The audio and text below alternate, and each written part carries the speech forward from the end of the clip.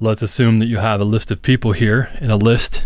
Now you could, of course, go ahead and iterate over each one of these inside of people like this for I in people, and you could print line each one of these people inside of this list, and this will work just fine. There's nothing wrong with this.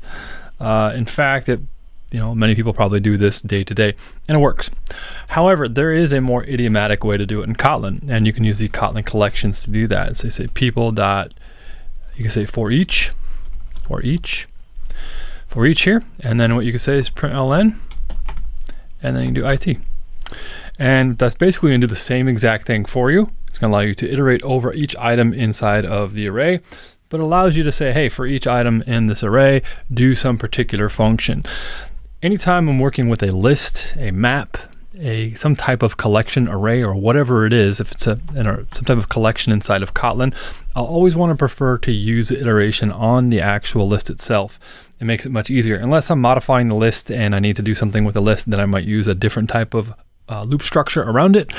But for the most part, for most of the operations I'll prefer to use the each operator, so I can iterate each over each one of those things and so forth. So another thing that you could do, you can also, as we've seen before, you can perhaps map these things together and say map, I could say a substring of each one of these things, and it would be actually it.name.substring.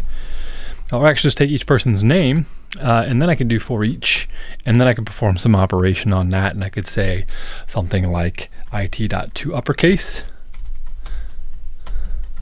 So I can kind of start chaining all these different things together. And as soon as I get one or two of these things in the line, I like to kind of drop them here, and then I might say forEach, and I can do a map on top of it. Actually, I can do another map here if I want to, and then as soon as I have that list done and I want to do something with it, I can then do forEach over it. Now forEach returns a unit, which means it's just a unit. It doesn't return another map, which is why I was not able to add a map operator before.